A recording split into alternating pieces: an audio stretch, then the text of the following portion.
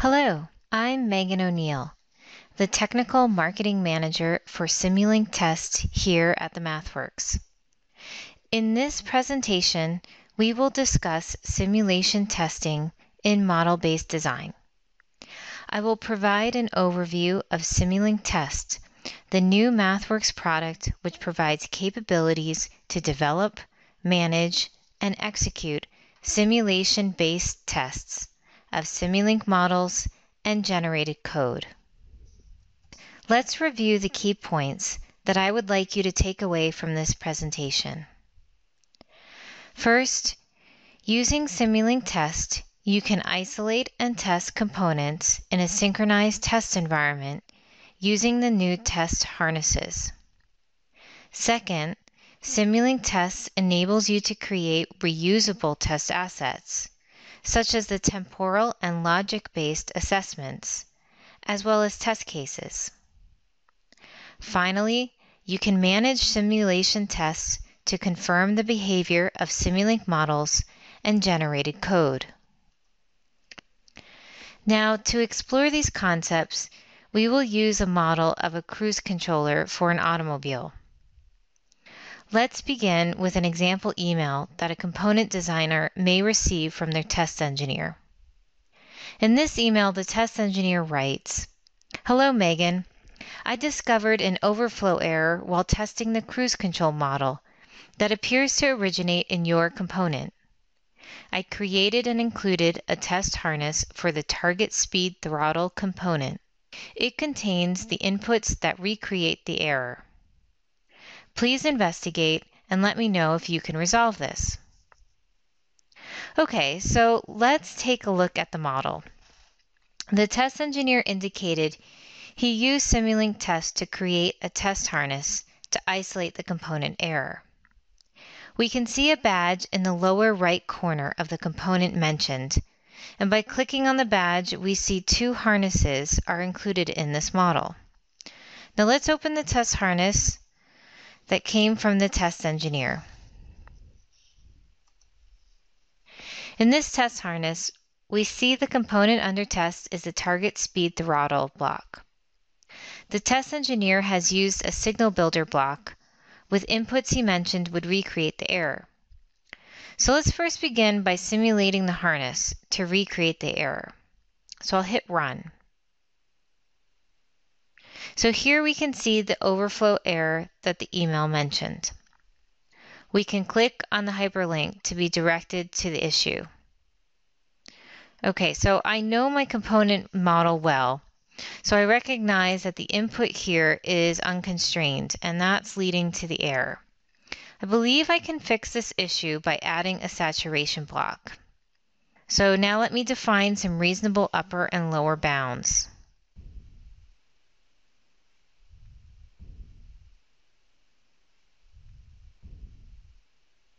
Okay, and I'll add this block now to the model.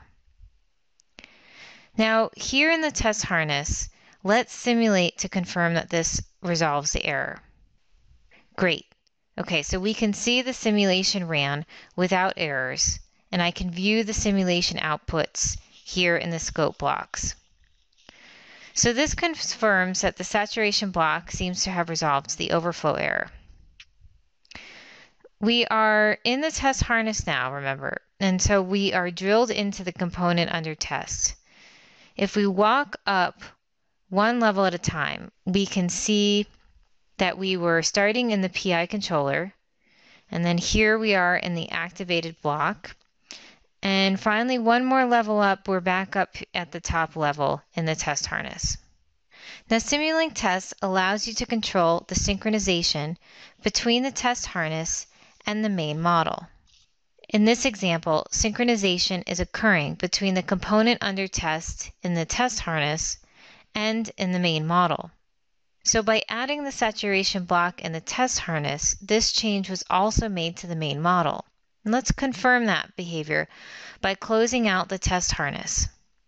Back in the main model, here let's drill into first the target speed throttle block, next to the activated block, and finally into the PI controller. And yes, here you can see the saturation block appears.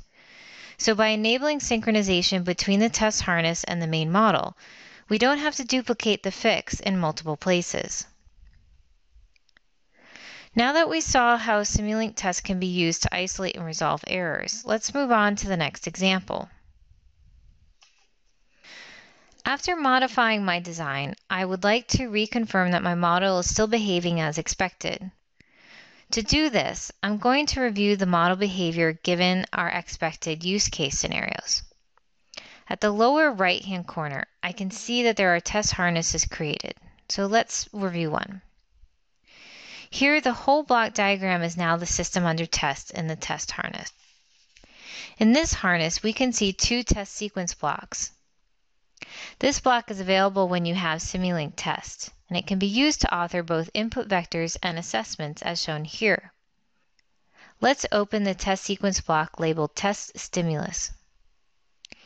Here in the test sequence editor, we find a sequence of steps along with the transitions between steps defined. In the first step, each signal output is given an initial value. After 15 seconds, the step name Enable Cruise begins. In this step, the enabled signal is defined as true for 0.5 seconds using ET, which stands for elapsed time, which is defined as the time from the start of this particular step. After 5 seconds, the step named Set Cruise begins. Here the set signal becomes true for 0.5 seconds.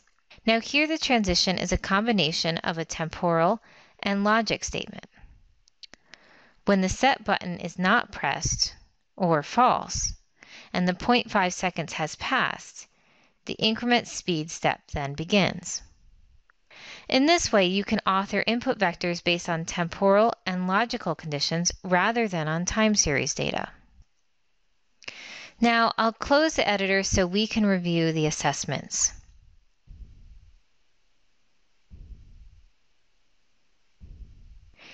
Here in this test sequence block, we can see a hierarchy has been defined. By right-clicking, I can see an option when decomposition is checked. And this is also indicated by this switch symbol. With this option selected, we see the names of the child steps are followed by a when statement indicating when they are evaluated. For example, here we see the enabled child step is evaluated when the enable condition function is true. Now to view an error, let's write an example. Assert and false, so this will ensure the error is thrown, and I will define an error message that I want to appear.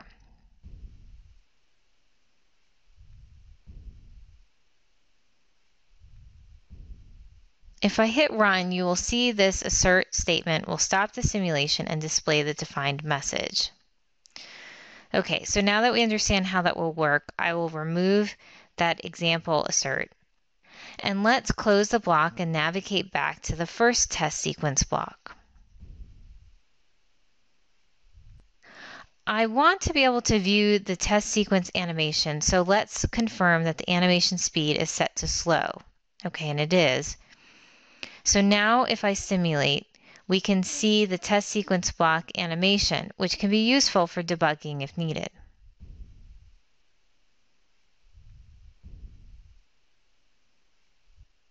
Okay, the test completed with no errors. So let's close out this harness.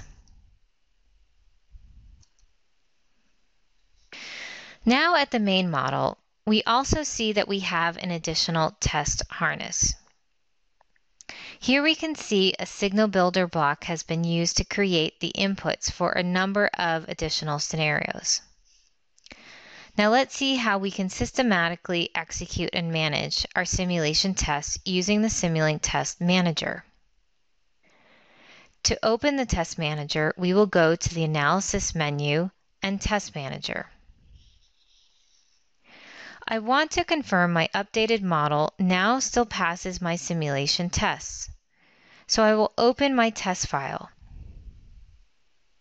Here you can see I have tests created for both the system level as well as tests for one of the blocks named Target Speed Throttle. If I expand the component level test suite, I see here the test case the test engineer created along with the test harness to isolate and test the overflow error. Here we'll see that the test was created using a simulation test template, and when executed, it will simulate the test harness created for the overflow error. In the input section, I can see the test is using the signal builder group the test engineer provided to help recreate the error. Now let's look at the system level tests.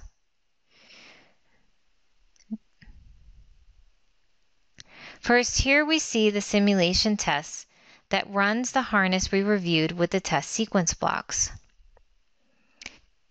In this example, the input section is not populated because the inputs are generated in the harness by the test sequence block. Now, I also have a test suite labeled Regression Tests. Here we find a number of test cases, so let's look at the first one. This has the harness with the signal builder block that defined multiple functional tests. I can see the input is selected to one of the signal builder groups. Now this test case is a baseline test, so an expected output is defined in the baseline criteria section. When executed, these baseline tests will compare the simulation output of the model to the expected outputs defined. Now it's important to maintain the traceability of the test to the requirements, and I can do that here. By clicking on the hyperlink, I can follow the link to my requirements. Now let's go back to the test manager tree. Here I can execute the tests individually or in batch. Let's execute this whole test file. Now we can see that 15 tests are being executed. We can watch the high-level pass and fail being indicated as the tests are executing.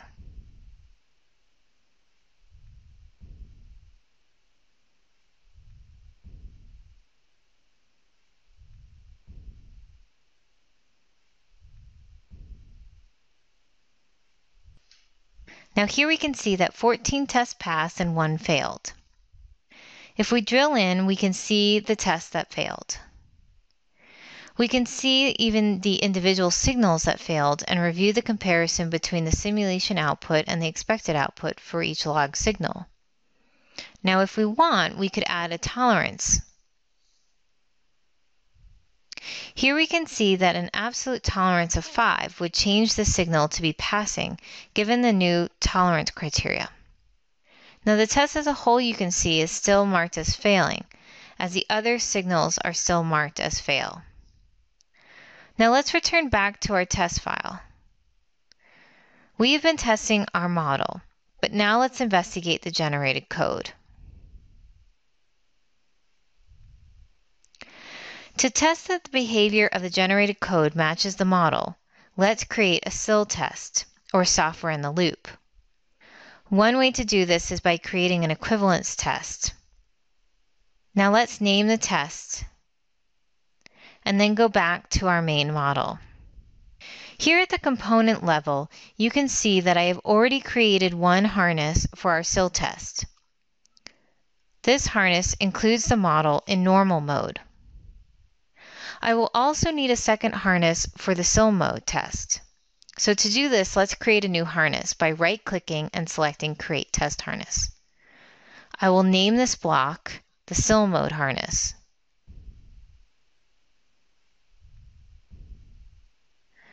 And select a configuration of verification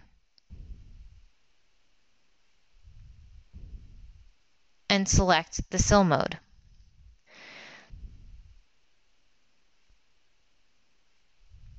Now that I have my two harnesses, I can finish authoring my test in the manager.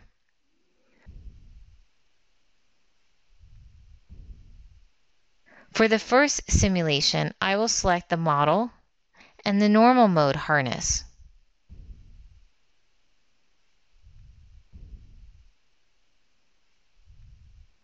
I will also select my input file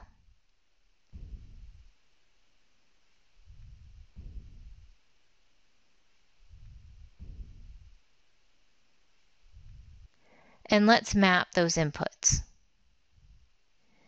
Now the first simulation is defined. The second simulation will be very similar to the first, so I can click on the Copy Settings from Simulation 1. Now in the second simulation, I only need to change the harness to the SIL mode harness.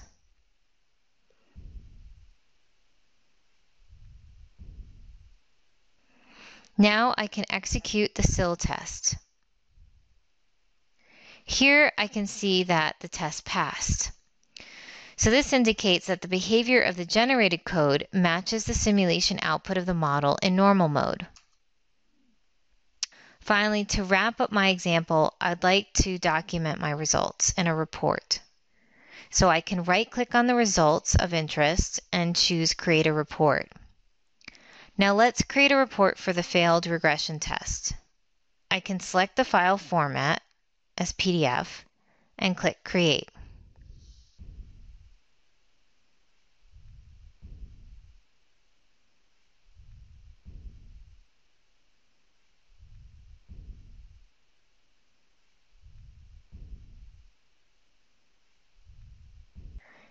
In the report, I can see a summary of the 15 tests included, and I can see the details of the tests that failed.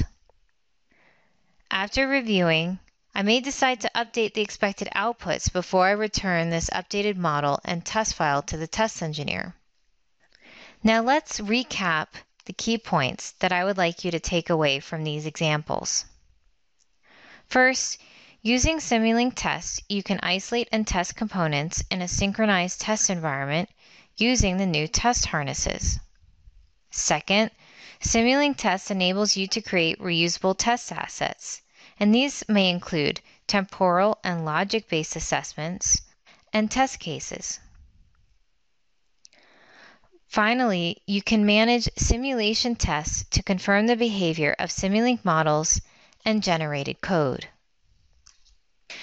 This concludes the presentation portion of this webinar on Simulink Test. You can find more information about Simulink Test on the product page, and that includes more details on the product as well as contact information. Thank you.